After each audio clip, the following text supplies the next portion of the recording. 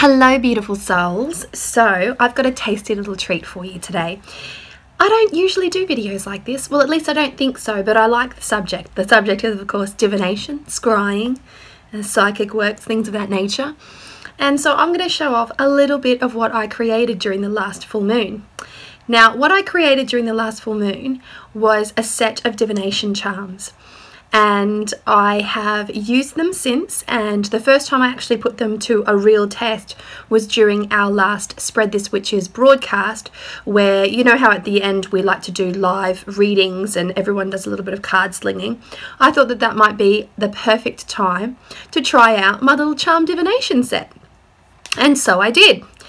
And once I had done that, I photographed the findings because I couldn't video what I had just thrown, the arrangement, because I was obviously on my laptop, and I threw on the floor because the set that I've got is quite big and I needed space that I just didn't have on my table at that time. So I took a picture of it, and as soon as I put that picture up, people are like, I need to see a video on this. And so I just wanted to say that I am not an expert on charm divination, but I love divination, and so I'm always exploring ways in which I can incorporate more divination, connect more with my intuitive centers, my psychic centers, connect with things that are a little bit more mundane and make them feel a little bit more divinatory. So this is exactly what I have done. And I was inspired to do so because of my dearest friend, Penny, and she put together a very beautiful set of throwing charms and talked to me a little bit about them, and I was so inspired that that very night I made my own. Now I had set the intention early on in the piece to make at the very most 13, or to collect, not to make, but to collect 13 items to use in my divinatory set. And of course, as with all things, I had completely just flown off the handle with that and went for something like 30 items, which I now know was not the best idea, with a few things considering. Now I've tried this set out. I'm going to show you what I've done. I'm going to show you exactly the set, the cloth and everything, and I'm going to tell you why I would do it differently the next time around. And yes, there will be a next time, and there's probably going to be about 5 or 6 more times until I perfect this. But I thought I'll share this stage with you at the very least, in case it inspires you to want to do something like this, and also to take some things into consideration when I tell you why it is that I would try to do this differently the next time. So there's a teensy wincy bit of learned wisdom involved in here. So let's get started. Let me show you. Okay, first of all, you need a cloth. This is the Slow Holler Tarot cloth. This cloth came with the Slow Holler Tarot deck, and I got a lot of compliments on this cloth. It is the Slow Holler Tarot cloth, and so that is my foundation. That's the surface in which I throw my charms on. And it works really well because, being that it's a tarot cloth, it has the elements around the corner, it has a center wheel, everything's very perfect for what I'm aiming to achieve here. And so I'm going to go ahead and show you the charms up close and give you a little explanation as to why I've chosen these particular things and what associations they hold for me personally. And if there's a cool little background story on them, I might involve that a little bit as well. So let's get started. Okay, I'm going to go ahead and show you one at a time. First of all, I'm going to show you this little crown. This little crown came off the top of a Vera Wang Princess perfume bottle, and to me it symbolizes success and crowning glory. I thought it was really cute to use in there as well. Next is this rose quartz heart, and this rose quartz heart kind of speaks for itself. It represents romance, love and relationships. And then I have a beautiful old key here that was a gift from my friend Ange. When I originally received the keys, which was very recently, it wasn't for this intention, but then I was like, yes, I have keys to use for this intention. And so the key symbolizes unlocking and the locking of things, so depending on where it falls, away from you to unlock, towards you something is locked. So the key, the blue eye, this is actually a bead that I acquired when I was in Brazil. And this beautiful eye reminds me to be watchful. It's the eye of the guardian. and it represents having eyes on. It's nice. And I love that it came from Brazil. Then I have this rune. This is Pietro. And this is a part of the Elder Futhark. Now, I made this rune myself a couple of years ago. I used a Dremel, but I got very bored with it. So I only got, I think, 5 completed. And so those stones I just use for things like this, you know, individually, to bring about a sense of sigil or talismanic type magic. I have your standard rubber band to demonstrate flexibility or the need to be flexible, and also the potential that maybe you're being too flexible. So there we have it. Then I have some brown sea glass, and this beautiful brown sea glass represents the haze, the state of being clouded and of lacking clarity in general. Then I have the butterfly magnet. This is actually a little page magnet. It's a Kiki K one actually. And I had this lying around and I wasn't using it, and I wanted a magnet in there. I wish I had a better one, but I didn't. But this one actually serves 2 purposes. One, because this has the symbol of the butterfly, and the butterfly to me is a symbol of friendship. And also it signifies attraction. So attracting something to you. And yes, but if I could upgrade my magnet, I would. Then I have this beautiful cowrie shell, or cowrie shell, however you like to pronounce it. It came from Brazil, came from the witch markets in Brazil, and it represents woman. And the reason it represents woman is, see for yourself. It's quite yoni in its shape. And I have to say that I had a friend of mine who makes macrame jewellery out of these beautiful cowrie shells, and she and I used to fossick for them along the beaches of Thursday Island, and she would call them vagina shells. And so that stuck with me, so there is a sympathetic attachment there. Then I have this beautiful blue tiger's eye claw point thing, and this is a semi-phallic shaped stone that holds masculine energy to me and is representative of man. So I have the shell that represents woman, and this tiger's eye, this blue tiger's eye, that represents man. Then I have an Australian 10-cent piece. This is the perfect 10-cent piece, or the perfect coin for this, because it's a heads or tails thing. So we have the head with the crown on it, and then we have the tail, which is very peacock oriented. The coin represents money, and if the coin lands head up, it represents money in. If it lands tails up, then it represents money going out. So there you have it. Then I have this beautiful piece of clear quartz, and just as the sea glass represented a lack of clarity, the clear quartz represents clarity. It also represents focus and direction for me. So the quartz is a great conductor of energy, and so I like its attributes used in that way. And then I have this turquoise pendant thing.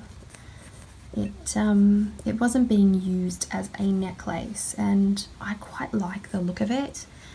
It reminds me of beauty. It reminds me of lavish adornment and luxury and things of that nature. It just has this essence to it, and that's why I've included it here. It holds those attributes. Next is one of my children's marbles. The marble represents play. It represents inner child and fun, the having of fun. Then we have a bone, and the bone represents wisdom, represents that deeper wisdom. You can look at this as ancestral wisdom, totemic wisdom.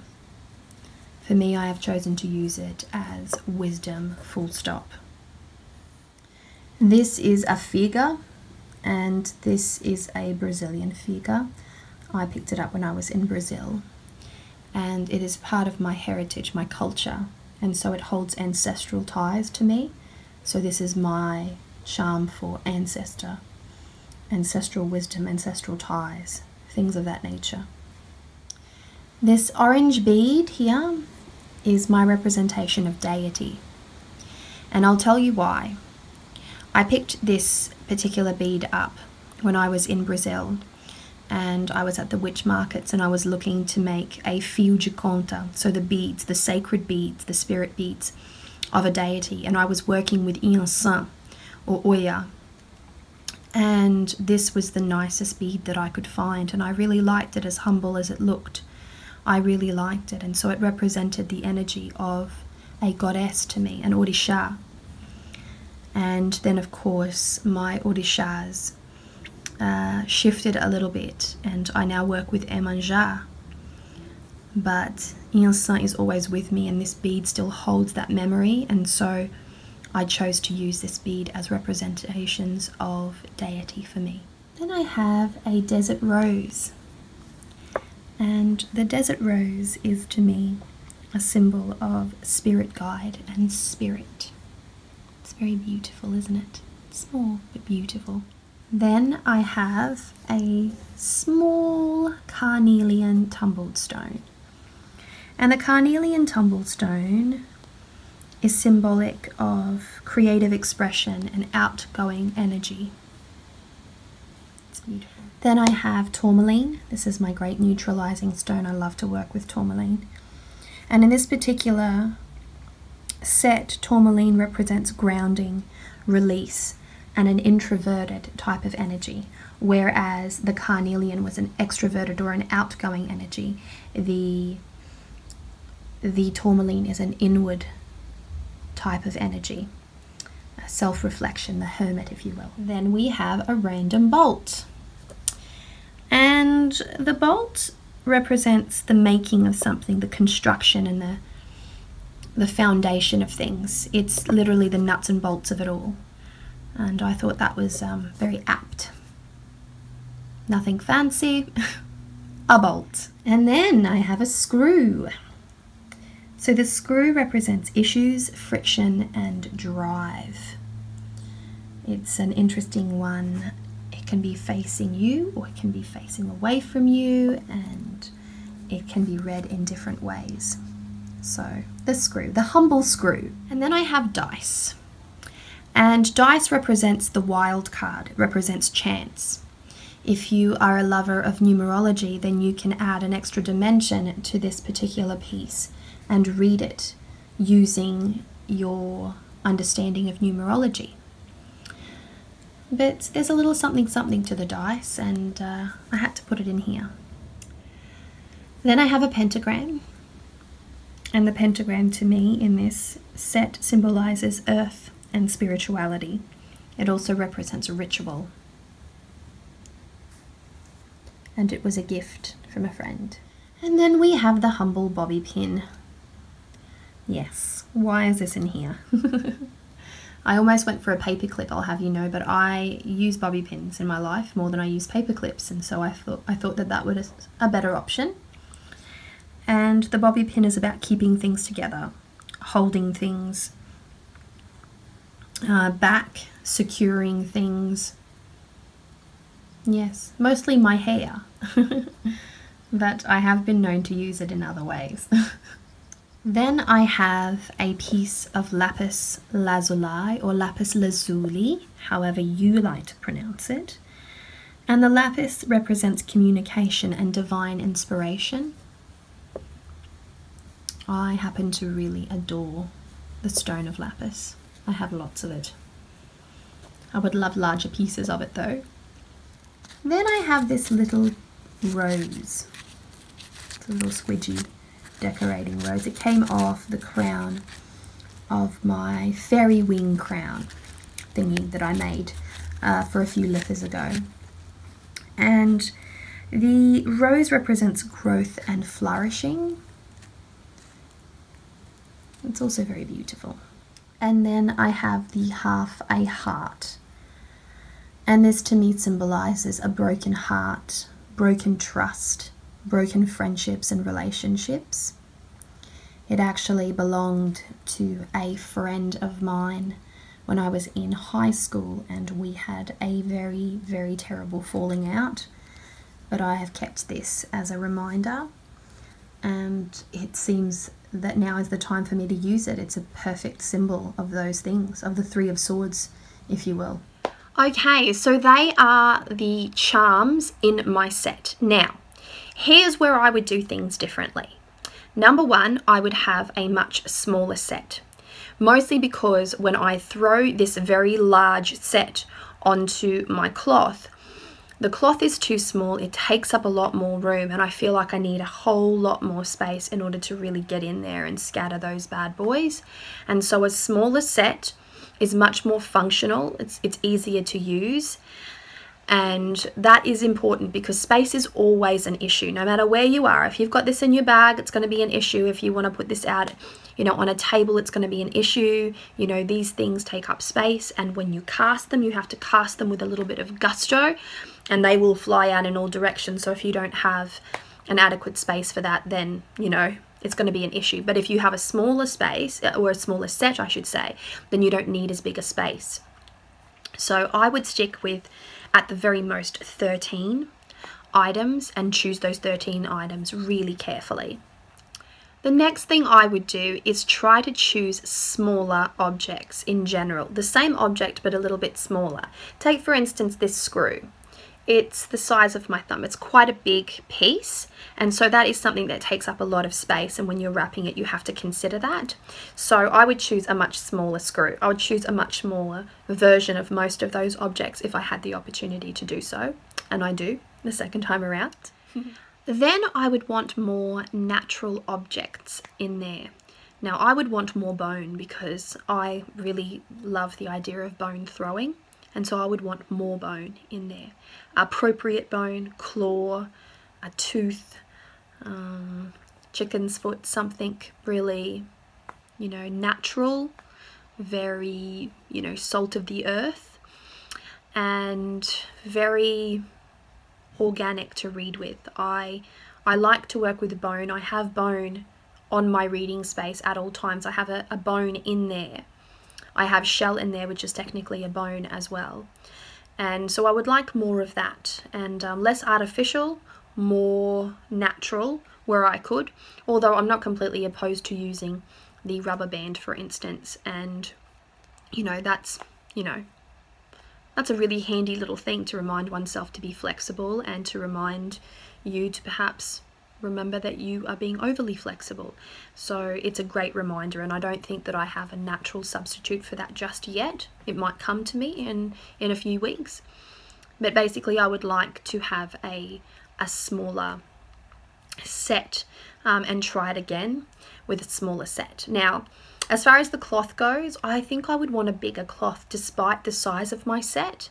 As beautiful as I think the slow holler is, it's very small in relation to what I feel like I need when I'm casting out my charms. And so I would want something bigger. I would also want something with the design of a circle in it, because the way I was shown to read this was the bottom of your material, your throwing cloth, represents the past. The top of it represents the future.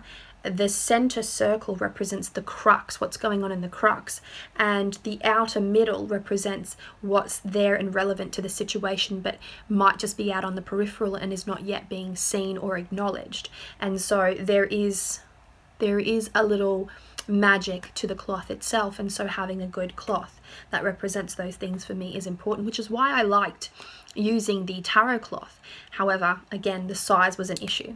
Now, I love this set. I love this set that I have made. I would add one thing to it, and that is a stamp, a small rubber stamp, to indicate placing your mark on something, really, you know, really stamping something into existence, bringing something into existence, putting that stamp on it. I know that I've probably got a piece in there that does something quite similar, but I have had this idea of a stamp in my head ever since the full moon, and the fact that I haven't put one in there yet is really irking me. So I would have a stamp in there, just to add more items. But it doesn't have to be anything really big. I've actually got some small sort of Japanese tiny little tiled stamps, and you know, that will do. That will definitely do. And so that's where I'm at with my charm divination set. I have given it a red hot go. I've done so, you know, on camera. And in that situation that I explained to you with Spread the Switches, where instead of using a tarot card at the end of our card slinging session, I decided to use throwing bones. So, well, not throwing bones, but, you know, throwing charms. They're not going to be bones to me until I've got, you know, bones, like bones, a full bone set. And that will be a happy day for myself, I must admit. But this is a really great exercise for intuition, and this is what I wanted to say, is that these are really intuitive processes and activities that you can engage in. Anyone can make a set of divination charms using what you have around your house, what you already have emotional connection with, not feeling as though you need to go out and acquire a whole bunch of stuff. This is really about what you've got. If you don't have an appropriate cloth, then get a nice big piece of cardboard and use that. Otherwise, just get a handkerchief of some description and draw some marks on it. This is not something that needs to be, you know, mass produced. It doesn't have to be professionally manufactured in any way. It's something that has to come from you, has to come from around your house, has to come from your personal collection, because then it's kind of yours. Everything is yours. Everything has a personal association to you, and everything makes sense to you. And by attaching, you know, attributes and symbolism to these particular items, you heighten your awareness as you move through life. Every time you see a magnet, it's going to mean more. Every time I see a rubber band now, it's going to mean more. Every time I see a bobby pin, it's going to mean more. Like, these are mundane items that have all of a sudden, you know, drawn to them, through my own personal efforts, drawn to them a much more magical meaning, proving, of course, that everything is magic. Is it not? Isn't everything witchcraft? So that is the story of my very first charm divination set. I am going to keep working on that set to refine it, so I'll probably have a few more. And if you're interested, let me know, because then I will show you the sets that succeed this one. Is that the right word? Yeah, the sets that follow this one. So I hope you've enjoyed this one. Give it a thumbs up if you have. Leave a comment if you would like to see any future ones. And let me know how you go if you personally create one of these for yourself, because they are so much fun. They are incredible fun to use, to just throw something out there and watch it and then try to read it. Oh my God, it's so much fun. I've got a real knack for these, and I find them very like village, low magic, folksy kind of divination style. So I like it, and I highly recommend you try it. Try one out. Now, what I did when I established these ones is I collected all of the items.